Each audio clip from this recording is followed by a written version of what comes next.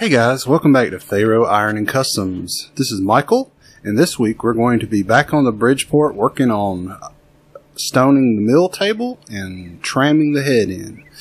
Also in this video I struggled a little bit with the sound on my 4K camera, so I do apologize for that. Whenever the video starts you may need to adjust your volume up so you can hear what I'm saying. I decided at the beginning of the year to improve my videos, and just trying to improve the sound quality of the videos and creating better content for you guys. So thanks for watching, and here is stoning the Bridgeport mill. So I went ahead and cleaned the mill table with just some brake clean, and this is the non-chlorinated brake cleaner. I like non-chlorinated brake cleaner because it's flammable, and if you need to snort it in an engine, you know, just to check and see if you have a fuel-related issue, you can do so. But the other reason I like non-chlorinated brake cleaner is if you're doing any welding and you burn chlorine, it turns to phosgene gas. And as long as you got plenty of ventilation, you're fine.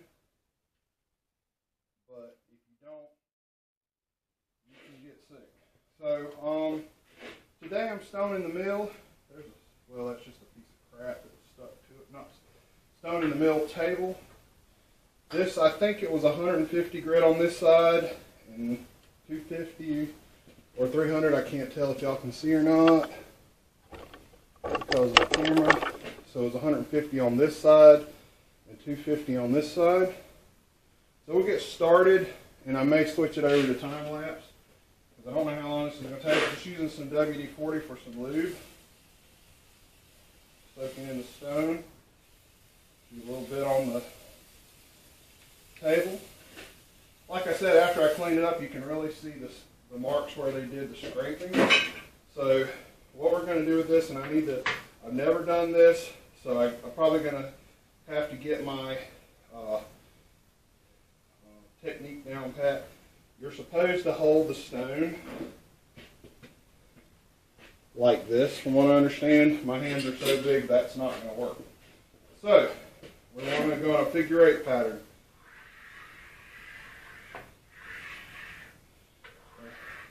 Like I said,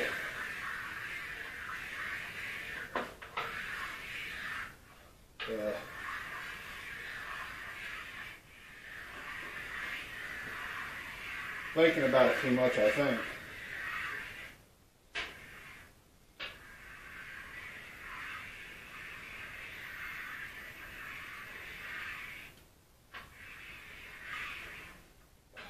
Yeah, I'm thinking about it way too much.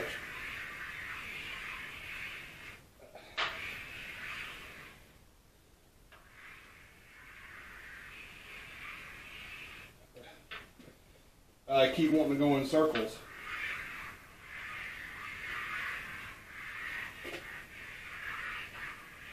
I probably had a teacher or two that would tell you it was just because I didn't like to write or something.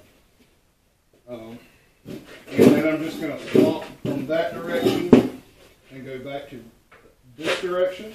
Let's move the camera so y'all can see. And work my way back across. Let's see. Figure 8.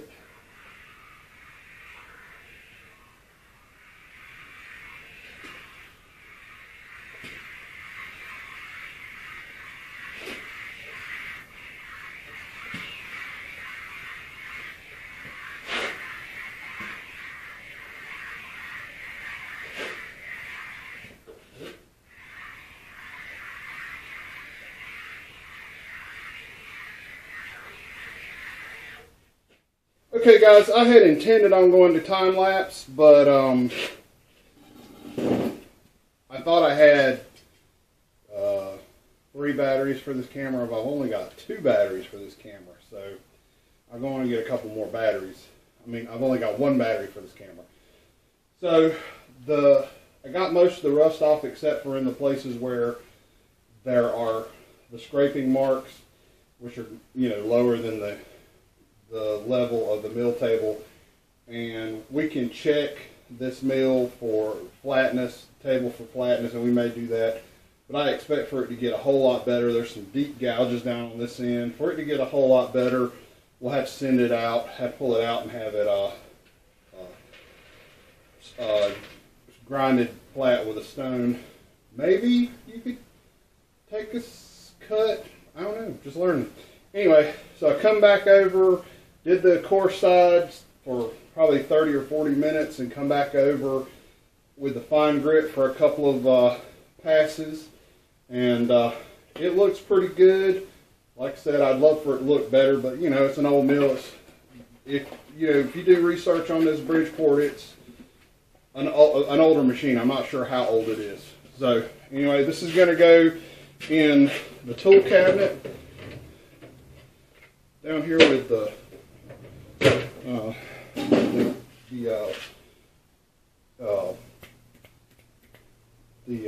micrometers and gauges. Seems like a good place. So I went ahead and set up. I've already done just a little bit of work on this. Let's see, can we bring you in here? Zoom in a little bit.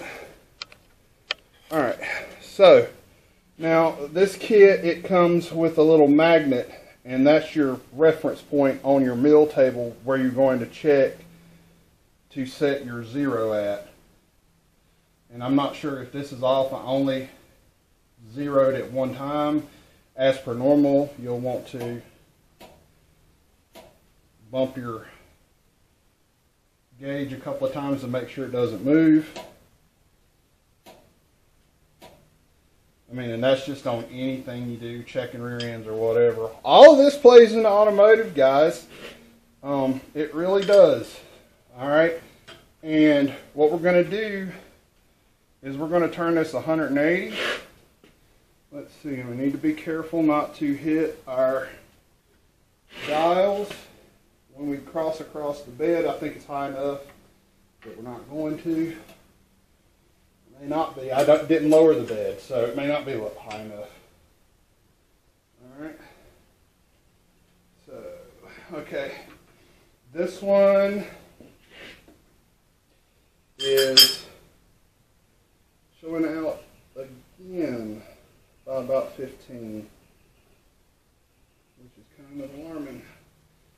All right, so we're going to go back to 0 on this one. That magnet's got some pull. It's got to be a rare earth magnet. Okay, so what I'm going to do is we're going to turn the gauges back to where you can see them. Yes, sir. So they're already zeroed out. The gauges are zeroed, so we can drop the knee. And we're going to turn that. Oops. We need to run the table in.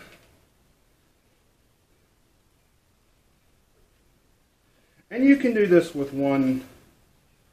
You can do this with one gauge. And what I did before was just set 1 to 0. And something I want you to think about too is something I figured out on this. All right.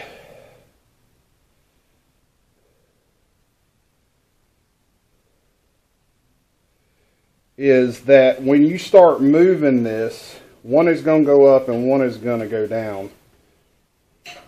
And they're going to intersect at a point, and it's not going to be 0. Okay, guys.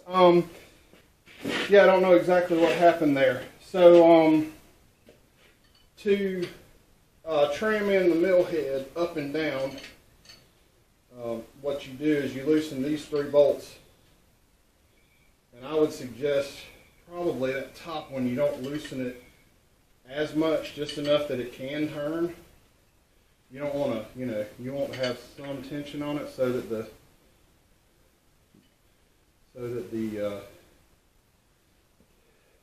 see. I'm going to see if I can get y'all in a position where y'all can still see and I can see what I'm doing. And if you'll watch this gauge, the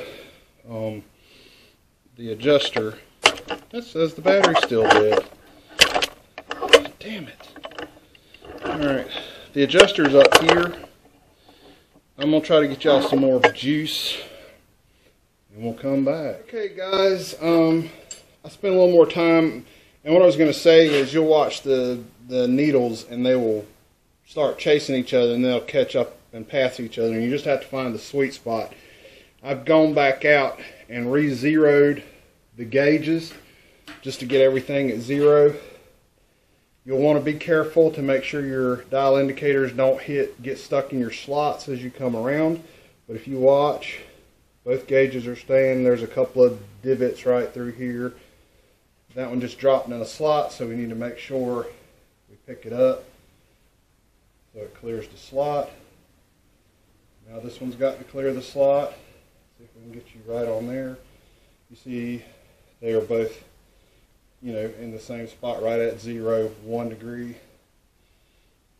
So that means it's trammed this way. And I'll move y'all around as we come around. Y'all can keep an eye on that. And it'll drop back in the slot. I'm going to move y'all right to the other side. And y'all can watch it come back around. We're up on this side. We're down in the T-slot. We need to lift it up till we get on the mill. And you can see we're still right at between 1/2 degree and 1 degree. So we're, I mean, not a degree, but 1 thou. We're about a 1/2 thousandths out of tram. I could probably play with it all day, and I expect it depends on exactly what part of that table. Hey guys, yeah, this new camera's kind of giving me a little bit of a fit. So I think in the next episode, I wanted to try to make some chips today, and I was going to be, the next episode was going to be cleaning up the rotary table because our the vise for the mill, the jaws, has been hit several times with drill bits and chunked out and chipped out. So it needs some new vise jaws, and I kind of want to make the jaws for the vise myself, and I want to make them in such a way that I can't remember who it is. Not Clutch. One of the vise companies has a slot milled in the top of the backmost jaw to put a stop in, and I kind of want to do that. That looks like something that at some point I would really need, and would make things, you know, slightly easier if you're milling multiple parts. So either on the next video we're going to clean up the the vise, or we're going to clean up the rotary table. And this, you know, what I'm doing with the mill is going to lead into working on the cars, because I need the mill to make the parts for the 50. I don't know that I'm going to need it for anything on the Volkswagen, but if I get it set up where I can use it and it comes in the time arises that I need to make a bracket and I want to cut it out on the mill out of something and make it, you know, super nice or whatever, I'm sitting here learning how to use this mill, learning what the tools are, learning the tooling, getting the, you know, making sure the mill is maintained and ready to make stuff, and we'll have it at our disposal when we get back into working on the cars. I have several projects in the pipeline right now. I'm trying to finish the dog pen for my dogs, so that they'll have a place to stay and be safe while we're, you know, if we go out of town, go down to the boat, go on vacation, whatever. And still having a few health issues, and like I said, we may get into that one day, I don't know. But you know, we're working through it, and I'll try my best for next week to have some Volkswagen content. Anyway, y'all have a great day. Don't forget to subscribe if you have not. That helps the channel out tremendously. Also, likes and comments, it helps channel out tremendously to pump us up in that algorithm so that more people get to see the video. Anyway, y'all have a great day.